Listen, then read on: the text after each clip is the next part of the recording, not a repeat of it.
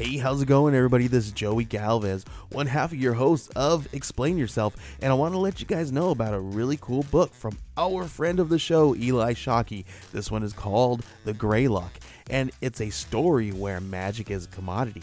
Potions are sold at corner stores. Orcs and dwarves earn a living in cubicles, not on the battlefields. But there are those who resist the house's magic's laws. Branded a criminal and forced to live as a wand for hire, there is a spell slinger they call the Greylock. Check this one out. You guys can pre-order issue 3 right now with code JAN241939, and make sure you guys are heading over to your favorite LCS and letting them know that you want Greylock number 3, and maybe pick up the first 2 issues. You could do that at the Scout web store. So make sure you guys are grabbing the Greylock number 3, JAN241939 at previewsworld.com.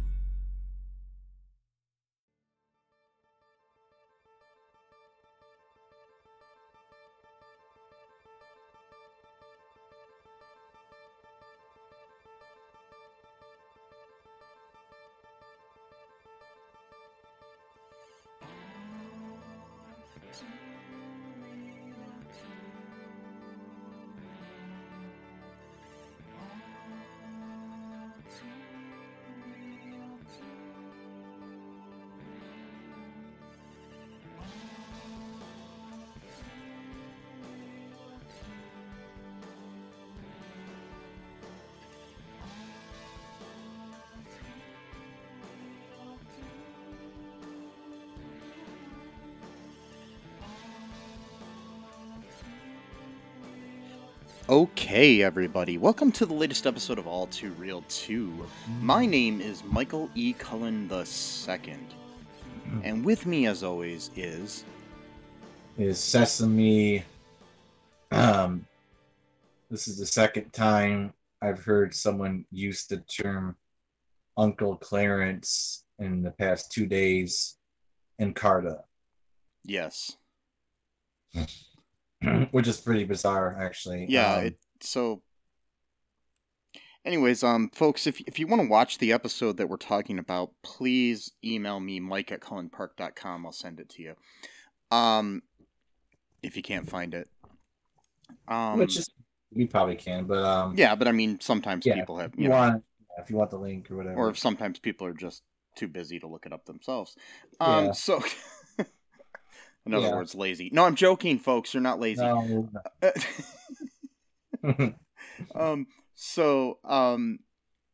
Today on the show, we are covering the 1994 pilot for the television show 704 Hauser, which was a spin-off in location of All in the Family and Archie Bunker's Place. So, because the location 704 Hauser was Archie's old house. So, okay. Yeah. That's why in the show Joey Stivic visits, and that's Gloria and Mike's kid. So. See, I didn't know all that. I just watched it. Okay. Yeah. Yeah, I just watched. Yeah, I didn't know that there was like a history behind all that. Yeah. Cool. I remember when this came out, weirdly. I was in high school, and I remember watching this when it originally aired. So... That's pretty cool, yeah. Yeah. So, the concept of the show is kind of a little bit of a reversal of All in the Family, where you have a liberal dad and a conservative son, as opposed to the other way with the conservative dad and liberal daughter and son-in-law. Yeah, kind of had a family ties thing to it. Felt like a little bit as well. You know, like conservative son, type of thing. Oh yeah, like definitely. This was a little bit after Family Ties probably went off the air, just about the time it did. Okay. And I'm sure that influenced it. Also, the characters, the main family, are African American as opposed to white. So you got that going. So the it was kind of like a response to, at that point, Norman Lear, who created the show, who also created All in the Family, among millions of other shows he produced on television in history. He's probably the most prolific sitcom producer in the history of television. Oh yeah. And he's still alive and doing it at 99 or 100 years old. Oh geez. Yeah. He does it with he does a lot of the stuff with a guy from Toledo that I can't remember the name of right now, but I'll look it up before the end of the episode. So he basically decided to create this show. I'm sharing this little bit of trivia, even though I normally share trivia at the end, but there's not much trivia here. Basically, they had the set from All in the Family and Archie Bunker's place in storage. And they wanted to make use out of it, you know? Mm-hmm. So they created the show, but he also was influenced by the fact that talk radio at that time was getting big with like Rush Limbaugh and the like, conservative talk radio, that is. And to kind of comment on that, along with the younger African Americans who were leaning more conservative at the point. Not all of them were, but, you know, there were some out there that were pretty outspoken. So yeah. He wanted to try to talk about that in society and try to address it. The show obviously didn't, it only lasted 6 episodes, so it didn't have the staying power. At the time, it was just kind of not really the right time to do a show like this. It was a little bit of ahead of its time, I think, where it was like people just weren't ready for that.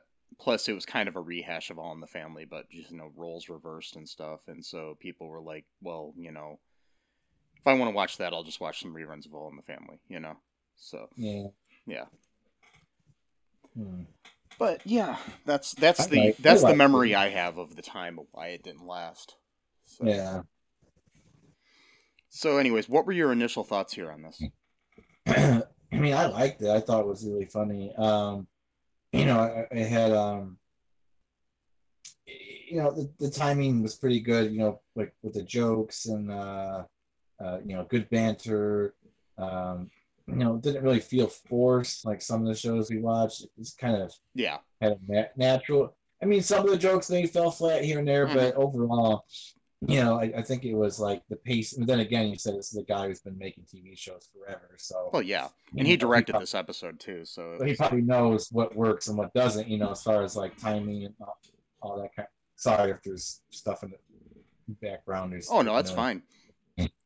And I've already told them I'm recording. Anyway, I can't hear anything, and hopefully the folks don't. So we're good. Okay, cool. Yeah. Yeah, I mean, since he's done like a million shows, he probably just knows what works and what doesn't as far as like pacing is concerned and timing. Because, you know, this episode was 23 minutes long, and, you know, I didn't feel like I was like dragging to watch it. Whereas some shows we watch are like 19 minutes long. I'm like, just can't wait for it to end, you know, that thing. So, you know, I thought it was pretty cool. Plus, you know, it's got the dude from what was the show? Really famous Good Time. Was it Good Times? Yeah, Good Times. Another Norman. Another Norman Lear produced show. So yeah. So you know, I love that. And plus, he was in Coming to America. He was great in that. Yeah, movies. And this was like, I mean, not right after it, but within 10 years after that. So it was kind of, John Amos. Who? Yeah, there we go, you know, John Amos. Yeah, so he was in it. You know, the woman from News Radio was in it. Yeah, Moira Attorney. Yeah. Luckily, though, this show did get canceled because then she got News Radio. So true. Yeah, and then she was in like Liar Liar, I think, which was, you know, she was on ER for years too after that. So, okay. Yeah. So yeah, you know, she's a really good actor. I like her a lot too. So you know, I was a little bit kind of somewhat triggered just by like the whole conservative like thing, because it's just like I know it's not my place to say something, but like at the same time, it's like I do feel like an outside perspective is good. Like sometimes insider perspective is good, sometimes an outsider perspective is good. So I know that's not my place to say anything in some sense of the word, but in other sense of the word, I can sort of see from the outside. I think anyone is of a minority who's a conservative is just delusional. That's just my opinion. Like no matter how smart they are, like they could be book smart, they could have straight A's. That's fine, but like it's just far as like seeing reality as it is, I just don't think anyone who like has like common sense could actually be a conservative in this And world and be a minority. and I just don't. especially It's just like, especially today, even more yeah, so than in 1994. yeah, maybe 94 was a little bit more of a like a gray area, maybe, but I don't even then, maybe not. But so like when I was watching, I'm just like, this guy has no idea. Like he's Hmm. totally barking up the wrong tree here. Yeah, Like, and that's the son is played by T.E. Russell. The son, whose name is um Thurgood Marshall, aka Goodie Cumberbatch. Yeah. I was gonna make a joke about Cumberbatch too, like, oh, it's Doctor Strange is in this movie now. Yes, exactly. I think this is one of the multiverses. Yeah, Um, yeah. in This is the in, most. in this multiverse, Doctor Strange is played by John Amos. And Yeah, he is Doctor Strange, the Sorcerer Supreme yes. in this universe, and that's why he's so mad at his son. He's like, I taught you everything you know, and that you've used your power to do evil with Yes. it. Yes. Anyway, sorry, So don't mean to go off. so Yeah. anyways, I liked the show. I remember liking it when it came out too, but then again, I was a big fan of All in the Family, so it was kind of a revert back there. Plus, at the time, I think I was conservative, so Yeah. that probably helped because I don't know, I wasn't real conservative in high school, but prior to that, like grade school, I grew up in a Reagan household, so I was kind of. Yeah. I used to have a picture of Reagan hanging in my bedroom. Oh my God. Ew. So yeah, it was one of those type of things. I mean, my dad's conservative, so it was kind of like the house you grow up in sort of thing is what influences you. Same reason I like Michigan football. Yeah. The- Until you went to a Catholic high school, which is yeah, inherently conservative as well. So. yeah, but even when I was in high school, though, that's when I started to get more liberal. Oh, When okay. when I got involved in more creative things like theater and Well, of course, art and theater. stuff Yeah. like that. Yeah, I became more, you know, when you start to have friends who are gay and things of that nature, you start to get more open minded about the world and start Yeah. to care about things more. Not saying that you have to have a gay friend to be more open minded, but Right. it helps. It does. It helps. Yeah, Yeah, totally. Yeah, when you have but yeah, I minority liked it. I friends. thought it was a good show. I kind of wish it would have been lasted more than the season. But like you said, if it didn't get canceled, then she wouldn't have gone on to news radio. So Yeah, but then we'd live in an alternate universe where somebody else played that character. oh Um, yeah, true. but the um, the premise of the show was pretty good. I mean, overall, in this episode, the way I liked it. Speaking of like theater and stuff, it played like a one act play. You Yeah, a know, little bit. like everything takes place in basically one or two rooms here, and Yeah, yeah, exactly. not a lot of I mean, a lot of like good sitcoms, in my opinion, take place in one location. And you have a lot of sometimes you need to venture out, but I think a lot of them, like where you got your like All in the Family is probably the best example of that, because most of the episodes all took place in that living room, you know and for this to, of course, with the show being named after the location 704 Hauser, if you venture outside of that location, maybe you're not really living up to the title. um Yeah, exactly. no, but it's like Cheers taking place in Cheers, or I don't know, like or like I'm trying to think of like other good sitcoms where it's like one location and it feels really good, like an old British one act play or something, that you Yeah, got a lot of stuff going on all at once and it's all kind of like a British farce sort of thing, and that's what this felt like to me, because you got kind of the tempo of it. That's why I liked it. Um, yeah.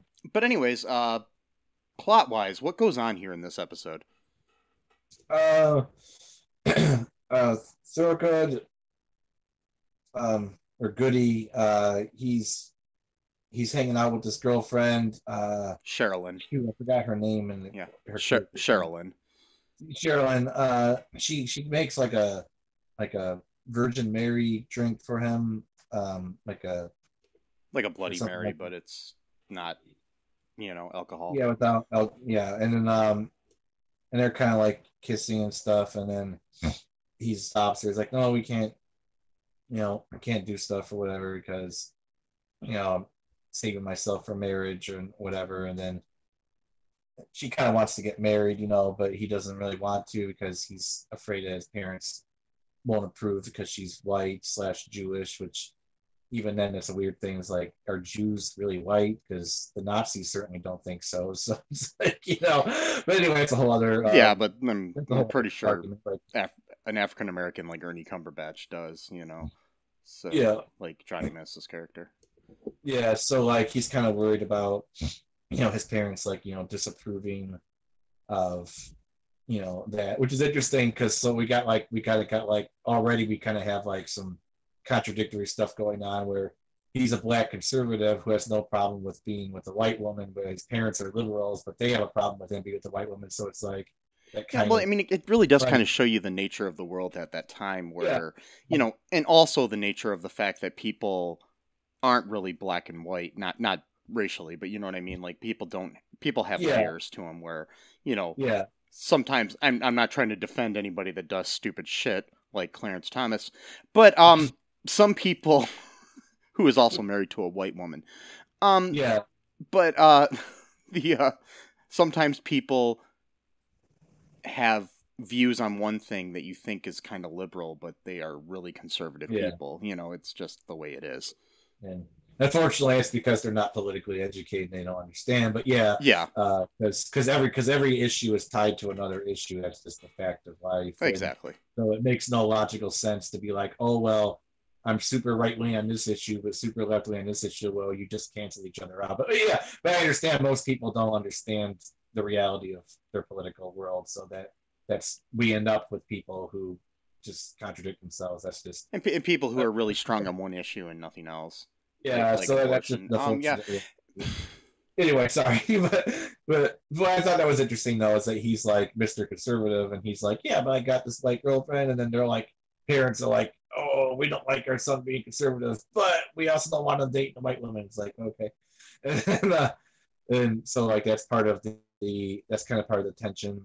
Yeah, well, it is also they're like 60s era black people who were possibly members of the Black Panthers. Not saying they were, but you know what I mean, or had friends who were, and are kind of more of, or maybe they had friends who were, Nation of Islam, or other things that influence them in certain ways, or they're just really proud of their heritage, right? And not saying they're right or wrong. I'm just saying that's what they are.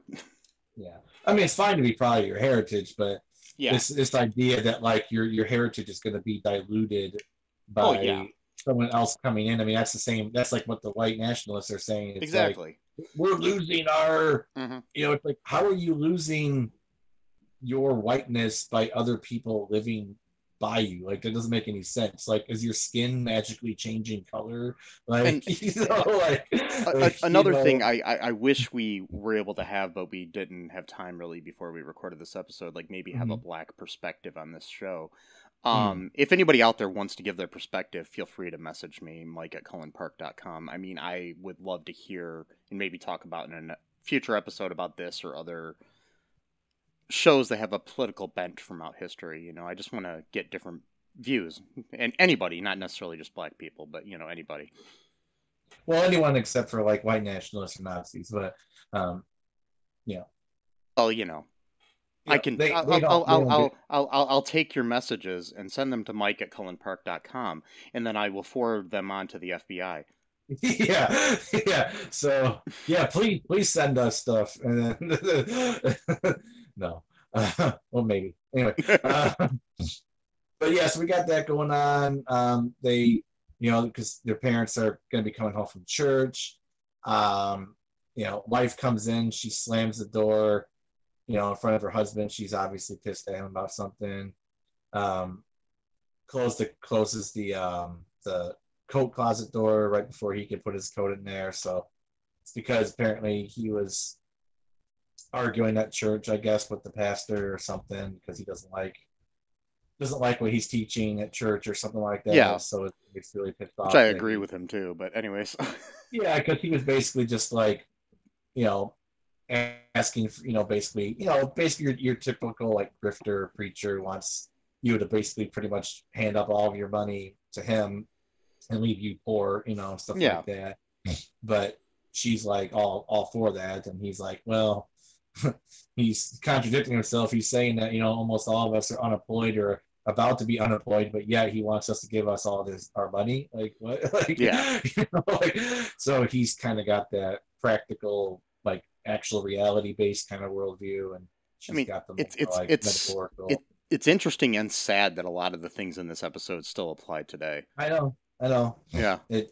Especially when it comes to religious, especially churches, like charismatic or fundamentalist or any kind of church or temple, that kind of bent, I guess is the word, that tends to really ask a lot, especially financially from his members or even non-members. I mean, sometimes like even if you're just a visitor, they'll still ask you to chip in. It's like, what's my first time here? What are you talking about?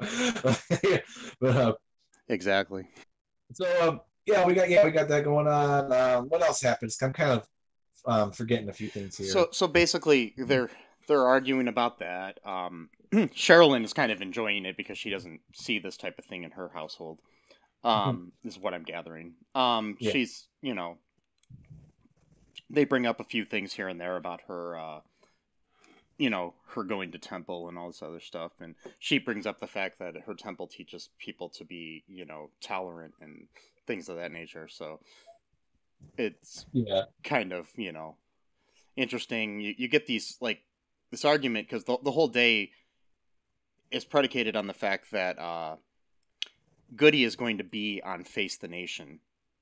So, which is like a big, show on CBS Sunday mornings. So he's going to be on there. So they're all, wanting to watch him on there. There's a knock at the door at one point while the family's all arguing. At one point, the mother Rose takes Sherilyn Sherilyn goes into the kitchen to help her with food to let the dudes argue out, what they're talking about and everything, and you get your your little arguments there.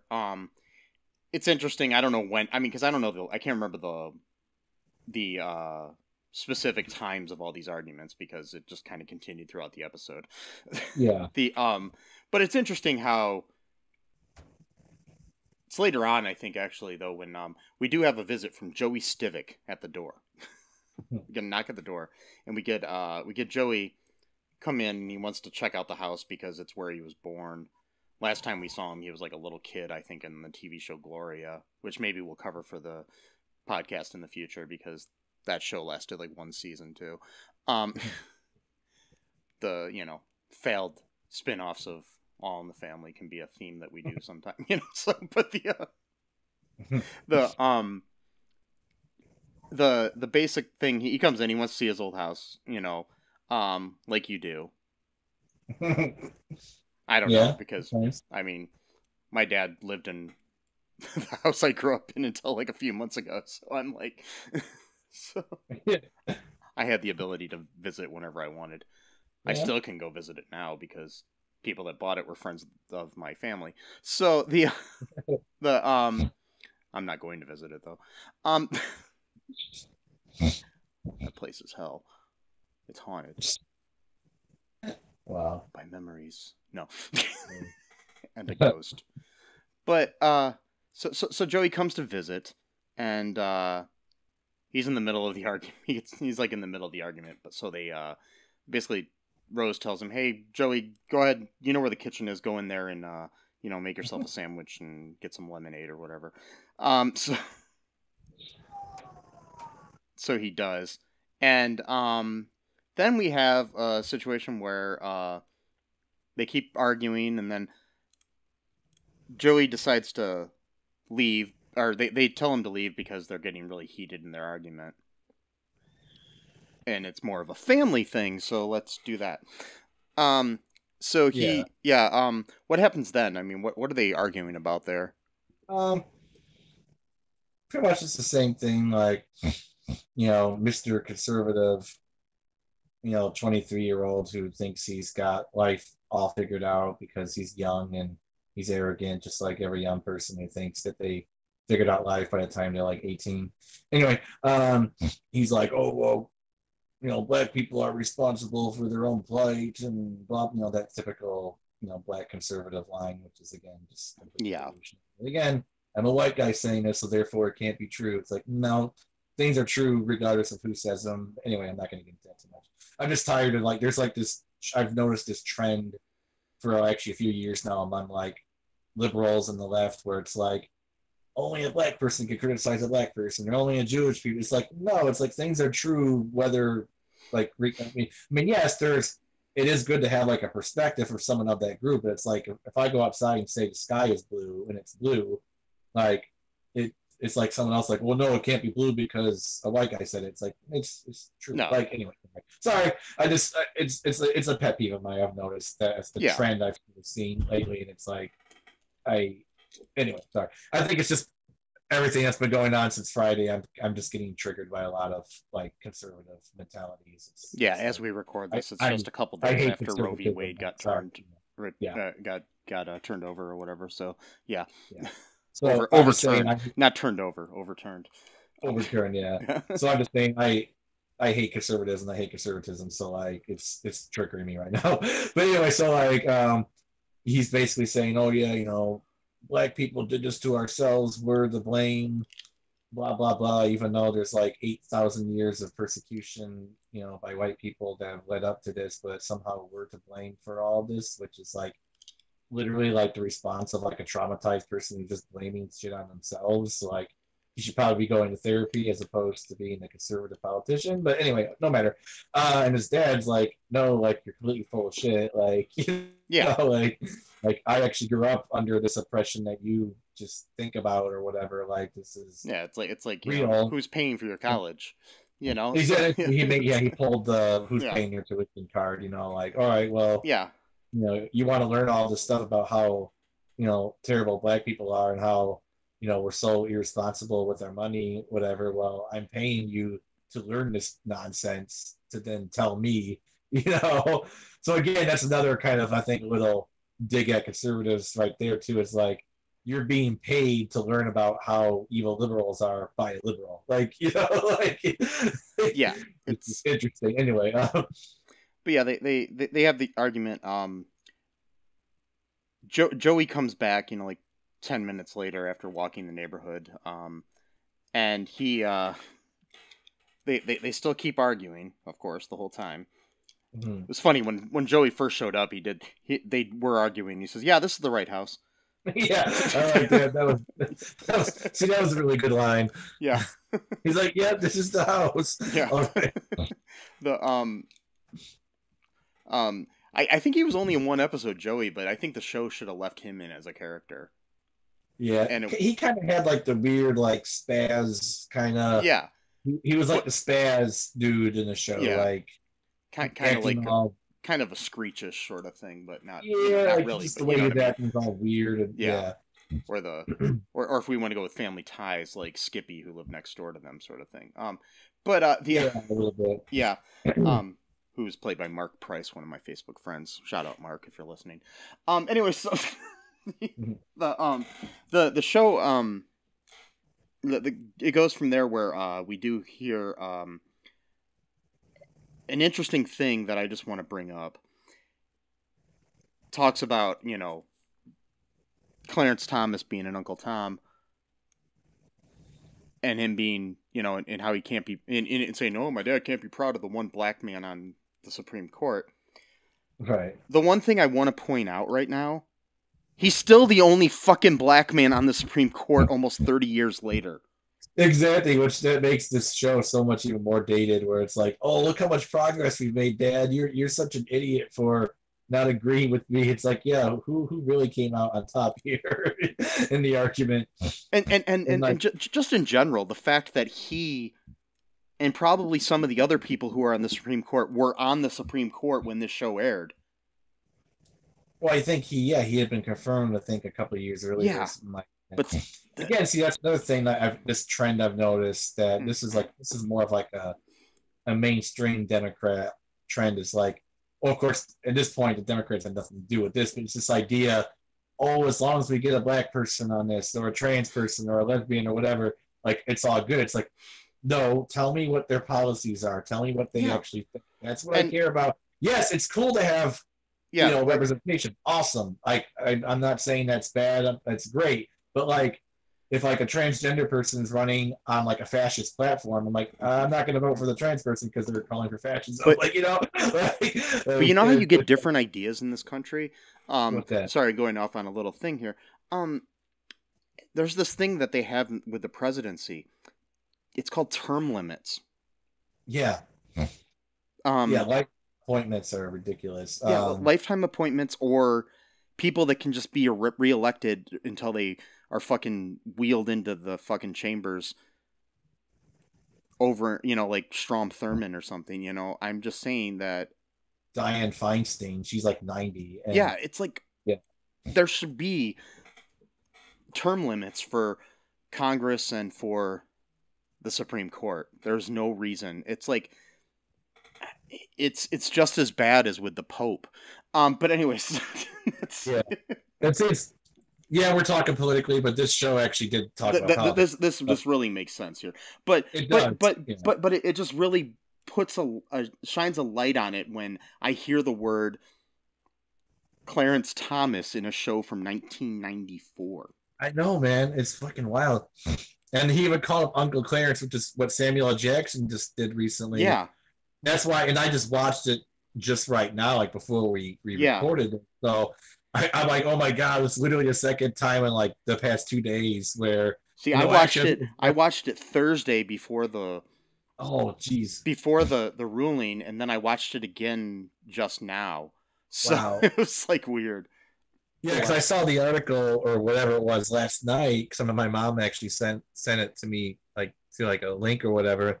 And then I read the article, and then I watched this like, I don't know, like 18 hours later or something. Yeah, it's I'm funny. Like, oh my God, this is weird. I'm like hearing the scene. It's an interesting Bader Meinhof phenomenon where you don't hear something or see something, and then all of a sudden it's everywhere. Yeah, it's just wild. Even in a sitcom from 1994, that's just weird. Exactly. Plus, too, it wasn't the sense of like you heard that and like your subconscious picked it up and you suggested the show. No, you suggested the show last week, like last Saturday. So like it's like a week before even the whole ruling even took place. So yeah, and it had nothing to do with that when I suggested this because I forgot about all the Clarence Thomas shit. I hadn't seen it since 1994, and I just remembered its existence, and then I came across it on YouTube, and I'm like, hey, let's watch this. So it's just weird. It's just one of those things where it's just like wild coincidence or fate or whatever you call it. But anyway, yeah, sorry, I didn't mean to get sidetracked. Oh no, it's fine. But he does bring that up. They have this. It's a really funny scene where you've got them arguing with each other, and Joey's stuck in the middle, just like trying to eat. Well, they're all trying to convince Joey of their point of view, which is hilarious. And he's doing this thing where he's looking at somebody. He's like, "Yeah, that might be a good point. Oh, it might be." He's just trying to eat. I don't think he really gives a shit. I think he's just trying to eat. Yeah, I know. Like Goodie's like literally like walks up to them and he starts to like his dad's like oh well, what you gotta realize is like which I don't know. That was just like a nice little I don't know.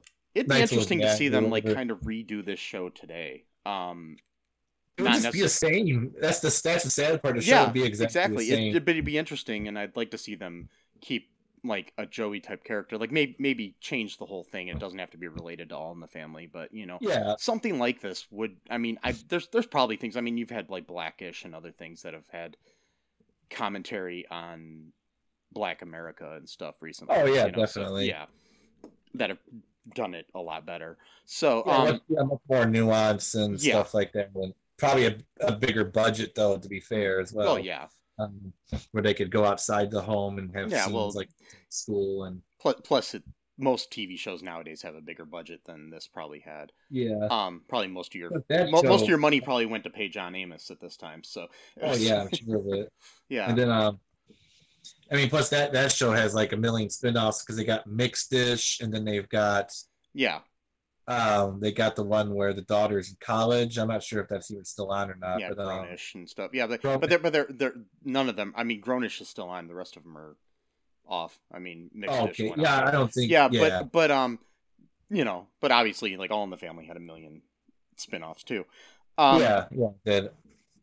But so we have the episode keeps going, and we've got them arguing and everything, but then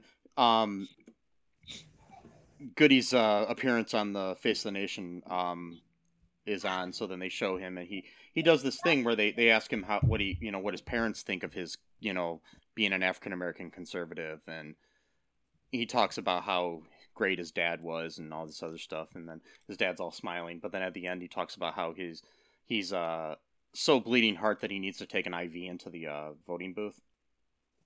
Right. Yeah. Yeah. So he's kind of like, it's kind of like, aw, he loves me, and then, oh shit, he's still a fucking conservative, So it's like ungrateful brat. Yeah. Yeah.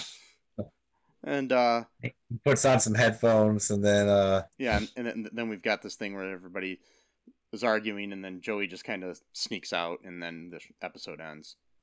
So yeah, that's it. Literally. Yeah, not a whole lot happened, which is what these type of shows have, but a lot was said more than what happened. So yeah, it was more. I think that might have been one of its downfalls, though. At the time, it was kind of preachy at a point. You know what I mean? Like yeah. So that might have been the problem, like where people at that point were, watching Friends and shit and didn't really want to be preached to, So don't preach to me. Don't give me knowledge.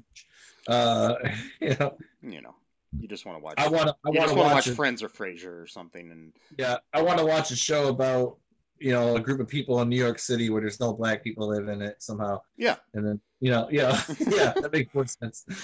There was like 4 black people in the history of the show. Anyway, so not really, but entire city of New York. Yeah. Anyways, do you want to take a quick break here, and then we'll talk about some reviews here or something after the break? Sure. Okay, we'll be right back. No Outlet Live. Hey, I'm Jay Remy, host of No Outlet Live. If you're in a podcast that explore any and everything, check us out. We stream anywhere you listen or watch podcasts, or just type No Outlet Live, one word, in your Google search bar to find the show. Live Saturdays at 7 p.m. Eastern Time on Facebook. No Outlet Live, your road to boredom ends here. Do you like Tessa? Do you think this will be a date that can last? Well, she's not very articulate. And we are back. Okay. Do you want to hear some reviews culled from the depths of the Internet Movie Database? Yeah. Okay. There's really not that many. There's only 5 reviews, so... Okay. All right. This one is from D. Butcher back in December of 2001. So it was written quite a while ago. It says, acting is good, premise is forced. The cast is a very good cast with some decent performances by the always dependable John Amos and a then unknown Moira Turney, who has been good in shows like News Radio. The problem is that the show is somewhat superficial in the creation of its characters. The exploration of a multi-ethnic, multiracial family may seem revolutionary, but each character is a cliche.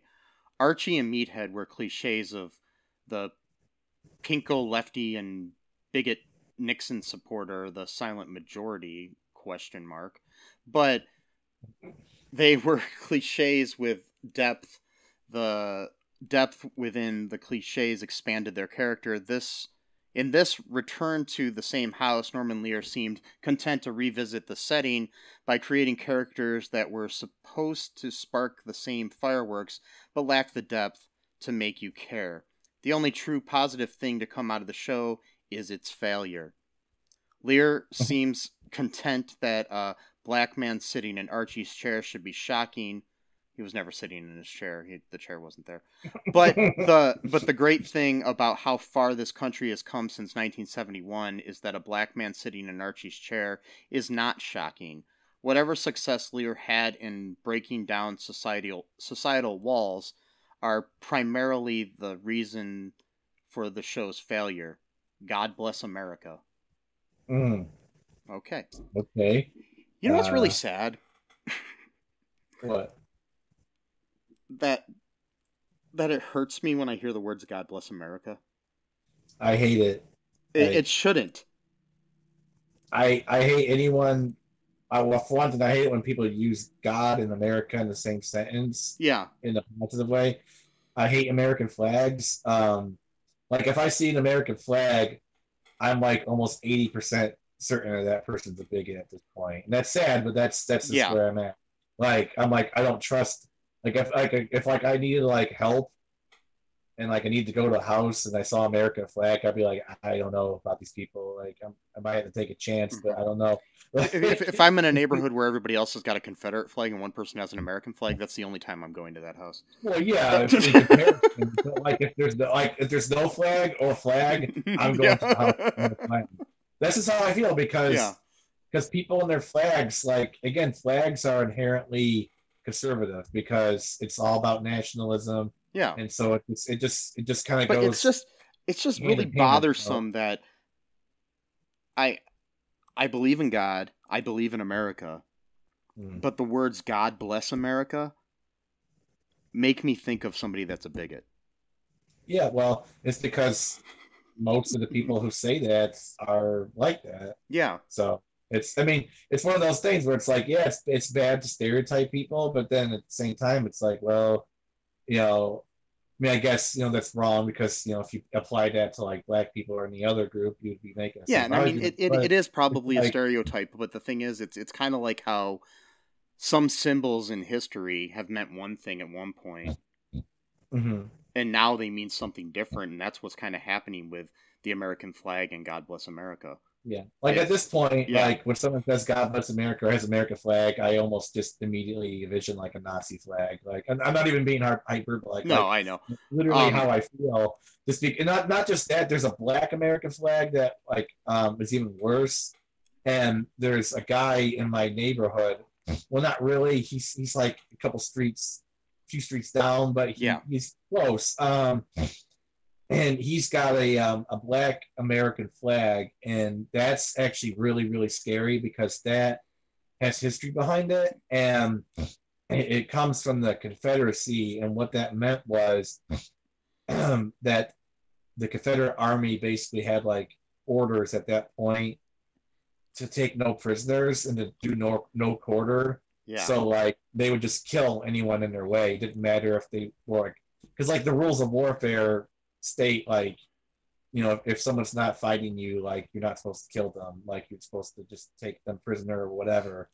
So like even if someone surrendered, that black American flag basically says just shoot them, just kill them.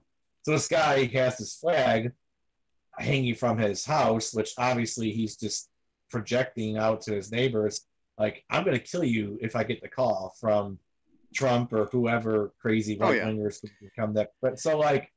And the thing is, it's like sometimes it's ignorance and they don't know what they're doing, but a lot of times it's not, and that's what's sad.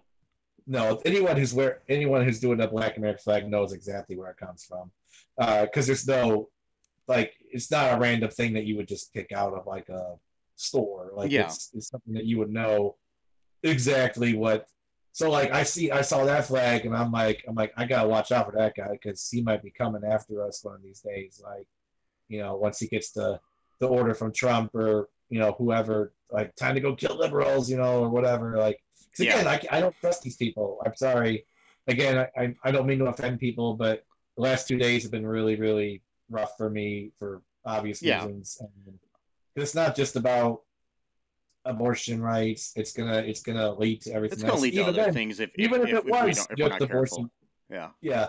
And even if it was just for abortion rights, that's the other argument I've been seeing now from people where it's like, well, what do you have to worry about? It's like, it's a little thing called empathy. Like, even if something doesn't affect me, I can still feel bad about affecting other people. It's like, It's like your brother having chicken pox and you don't. You know, are you gonna not feel sad for him because you don't have them? You know, it's just like I don't have chicken pox. What do you feel bad about, bro? Yeah. It's like, but that's another problem. There's such a lack of empathy in this country among at least half the population who just don't care about anyone but themselves. Like they just so selfish and self-centered, and that's just who they are. It's just that's either part. I mean, you can argue nature versus nurture. Who knows how they got to that point? Doesn't really kind of irrelevant. If a dog with rabies comes up to you and is about to bite you, are you going to really care? Oh, how does poor dog get the rabies? And you're going to care about running away. You're not getting bit, you know. But I don't know. That's kind of how I look at it. Which I know I might offend some people, and I apologize that they don't. So do you want to hear some more reviews? They don't come here to listen to my political commentary, which is probably the reason why our show doesn't get anywhere. It's because we're reviewing TV shows, and I gotta go in and inject. No, I think the reason that we're not is because there's like a million podcasts out there, and unless you're Joe Rogan, you're not going to get all the listens. Yeah, that's a good point. Yeah, you can go back to some reviews. It's fine. Yeah. So here we go. Hold on one second. So here's another review here. This one's a 2 out of 10 star from Jazzify on December 1st of 2015. 704 Hauser was born during the rise of the 90s conservative era. And while left-wing activist producer Norman Lear sought to perhaps sway some ratings by offering a very rare but somewhat honest glimpse of a conservative character on TV, Lear's liberal leanings overrode his ability to give a sincere portrayal of such, and the show went down in flames after a mere handful of episodes. Unlike All in the Family, where the blue-collar union Republican was always wrong and portrayed as an ignorant, bigoted veteran fighting against the social changes taking place around him, while such arbiters of such change were always correct and commonsensical.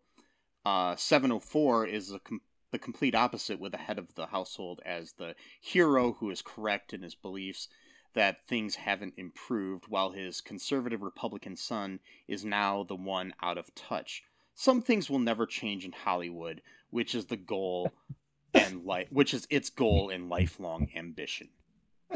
They did make a typo here too. They said union, blue collar union. They said Democrat, but Archie was not a Democrat. No, he was conservative. Mm-hmm. And by the way, Mr. Moron here who's commenting, whatever his name is, conservatives are inherently anti-union, so that's like, Archie was in a union, but still.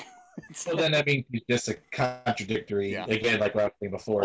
And actually, conservatives haven't always been anti-union. It was just kind of like it grew slow, very fast, but not So, but, majority of the time, because they viewed unions as being communist.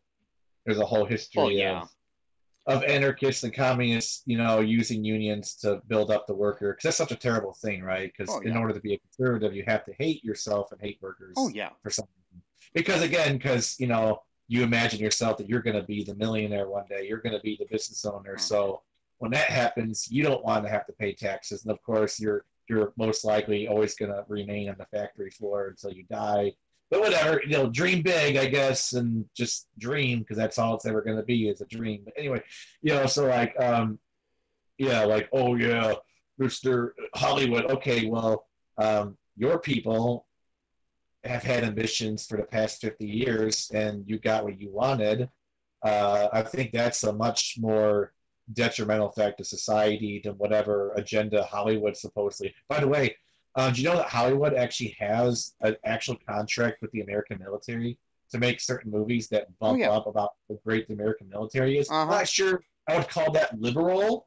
But anyway, no matter. Facts don't matter to conservatives. We know that. So, okay. Yeah, I mean, not to mention the biggest movie of the year is Top Gun Maverick. Which exactly. But it's Hollywood's all about liberal propaganda. Okay, if you say military propaganda is liberal propaganda, then I guess so. but that goes against everything you're saying. But okay, like literally every single movie that comes out that's about like the army or military, almost like 99.99999% of them are about like how great the military is, how great warfare is, how Americans are always the good guys. You might get one or two movies. Well, it has to do with the fact that they probably have to portray it that way because they want to they want to use the bases or other things for their movies, and it's just like you can't have somebody drinking a Sprite in your movie and be a villain and expect Sprite to sponsor your TV show or movie. You know what I mean? Yeah. It's unless they give you express permission to do that. But yeah, I'm just saying though, like if Hollywood is such, this bastion of liberal elites who are pushing, social justice warriors or whatever, okay, but then how do you explain all this shit then? Like, of course they'll have no explanation for that. No, because there is none. Because there is none, because again, just like any industry, it's like it's about making money. It doesn't really care about political. Like most businesses at a certain point, like they'll just do business with anyone. They don't care who it is. Like they're in the business of making money, not losing money because they got a political cause. It's it's called capitalism. It's the business of the show business. So yeah, exactly. It's the business of the. I mean, like you even had like people back in the day, like when the Soviet Union first came into existence.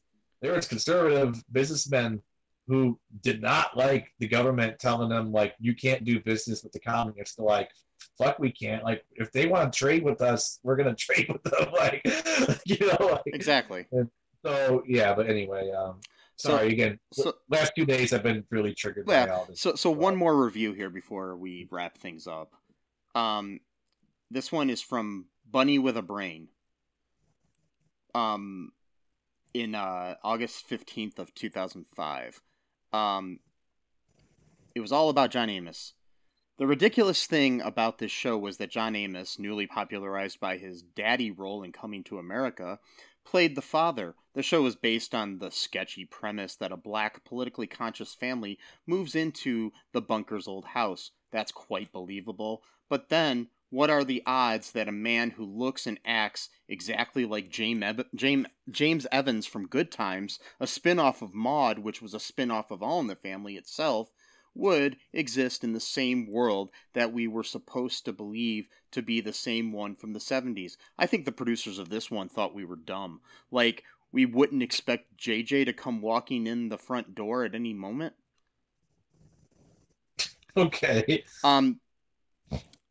No, they just realized that, you call the character something different and he can still be played by the same actor. It's something that's been done since the beginning of history.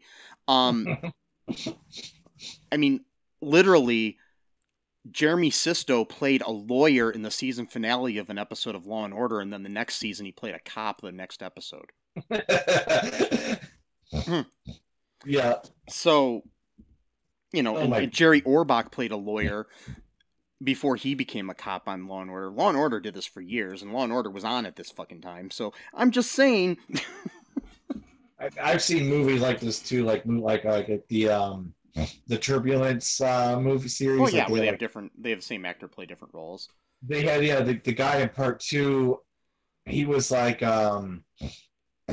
he was on the plane, and then he had I don't know exactly his role, but then in the third movie, he was playing like a computer hacker or something like that, and at first I thought he was like the same character because like in the second movie he also had something to do with computers, so I just thought like he like turned into a hacker. But no, then even something the opposite of what happened here, where John Amos is playing two characters in the same universe, really.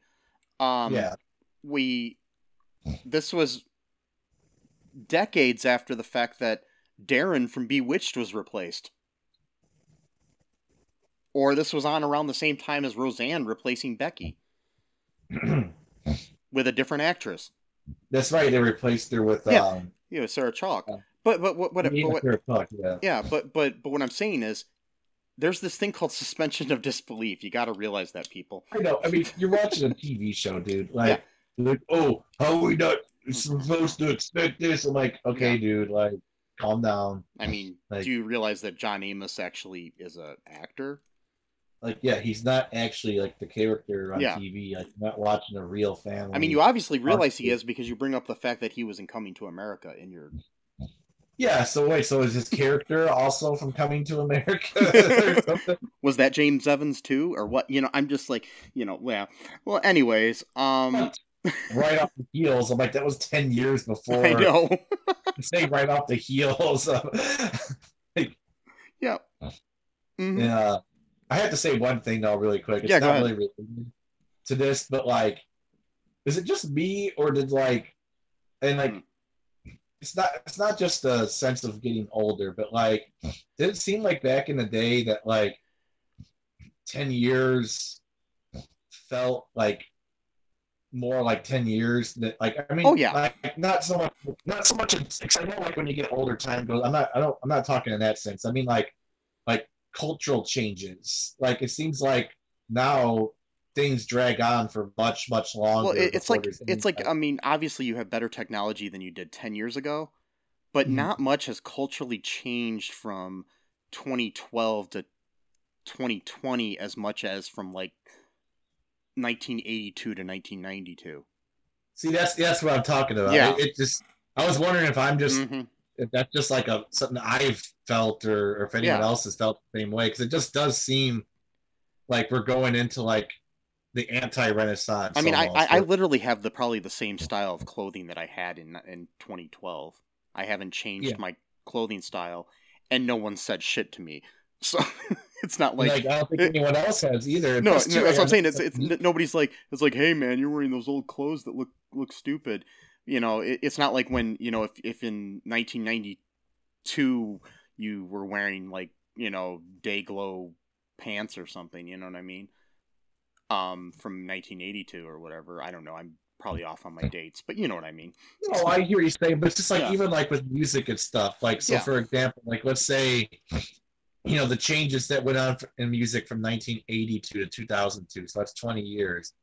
Like, I mean, music changed so drastically during that 20 years. But like, honestly, as I'm thinking about it, I don't think music has really changed all that much since 2002 to now. I mean, technology's gotten better, obviously. Yeah, as far as a style, not really a whole lot. Like, I honestly think that a lot of it has to do with the nostalgia factor that we have in society in general. Where everybody's living in nostalgia where you're like, oh, I really, it's like Star Wars is back again, and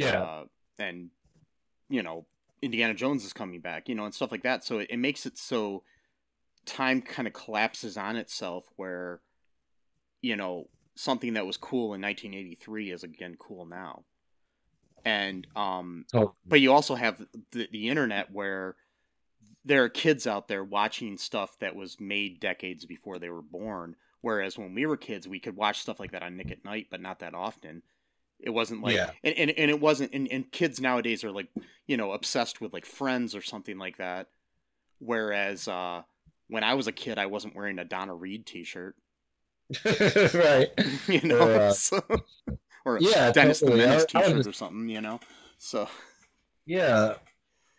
It's, and plus too, the whole nostalgia thing, I mean, that in of itself is just like almost like a national depression where it's like people just long for an imagined better time because everything sucks so bad now, like. Well, I mean, the original, nostalgia, like, the meaning of it is, it was something like, I'm